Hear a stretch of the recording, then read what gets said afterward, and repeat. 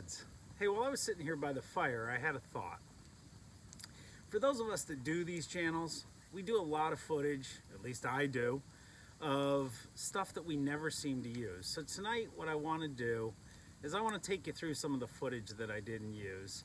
And I find these to just be satisfying videos.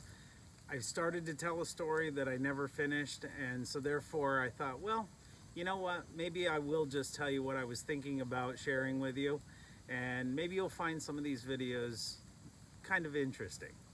The first one that I'm going to show you is a job I did, actually one for free for a friend of mine, who had a stump in her front lawn.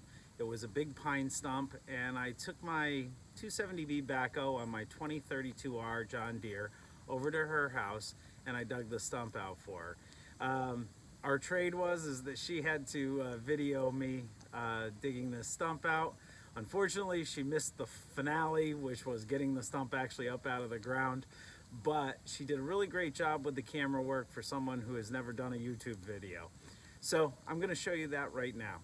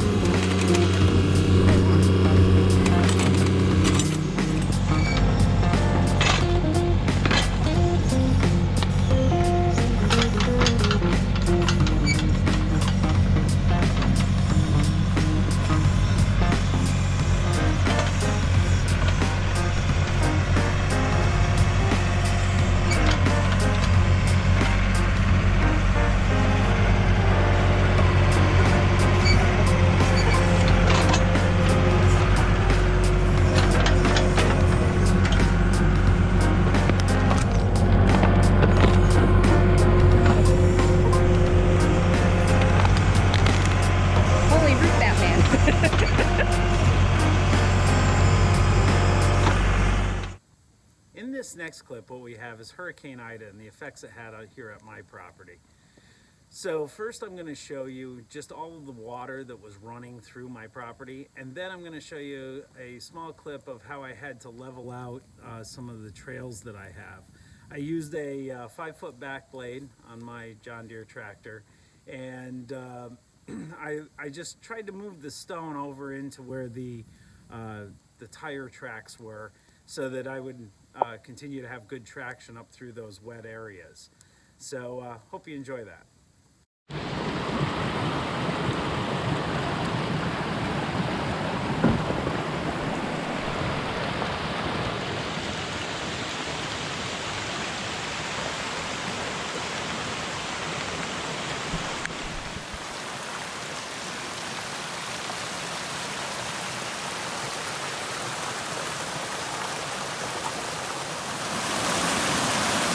You're looking at the little brook behind our house. It's a little more than a babbling brook today.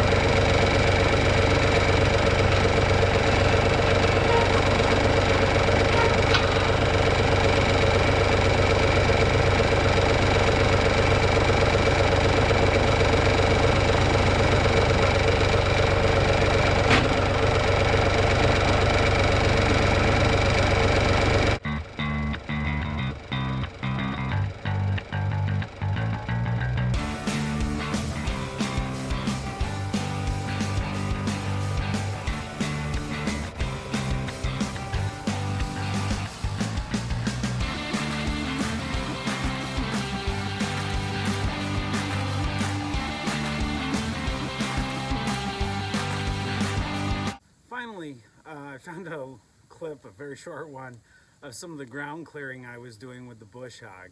I have a 4-foot bush hog. I really do need to step up to a 5-footer on the back of my tractor. It would handle it just fine.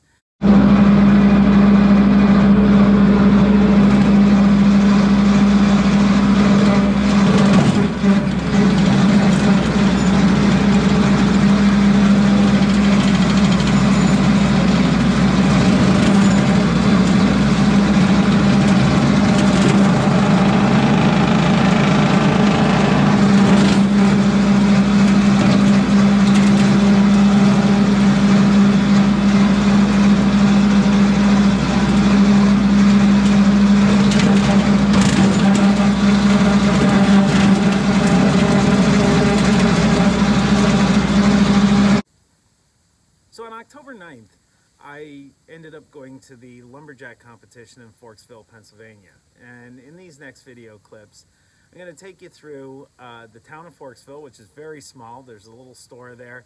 A gentleman had moved up from Philadelphia and does some really great cheesesteaks at that store. I'll show you a little bit of what I saw at the festival. It was very small. The week prior, being at Paul Bunyan Festival and then going to this, it was kind of a disappointment, and I think that's why I didn't post the video. But, and then I also show you some scenes from probably my favorite state park in Pennsylvania, which is the World's End State Park. And I really encourage you, if you're in the northern tier of Pennsylvania, to visit World's End. It is a beautiful place, and it really captures how beautiful Pennsylvania can be.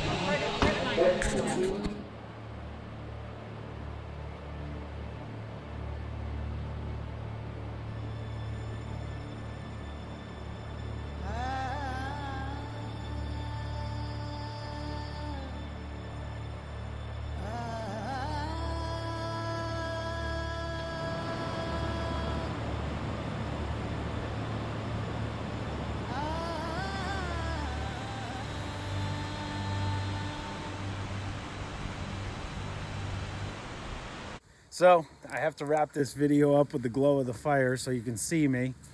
Anyway, I want to thank everyone for checking in and seeing this video.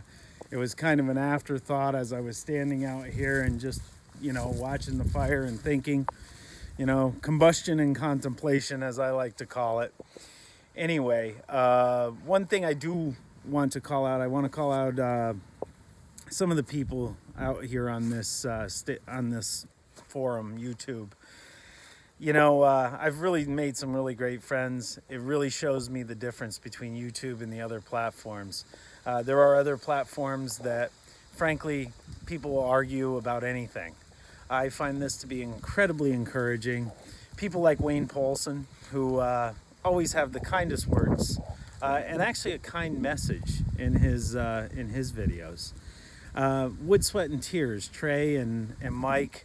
What a great father-son experience to go out there, cut wood, do things around the house, and Trey taking an active part in it.